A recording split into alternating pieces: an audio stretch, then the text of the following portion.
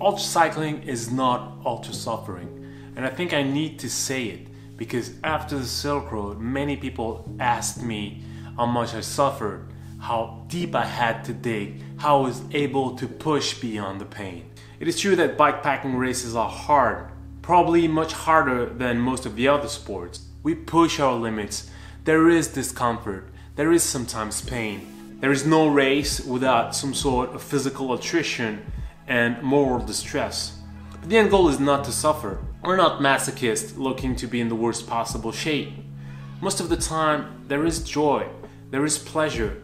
These adventures cannot be reduced to the suffering. The pain is only a byproduct. What we seek, what we find, is the joy of being outside and the pride of achieving the seemingly unachievable.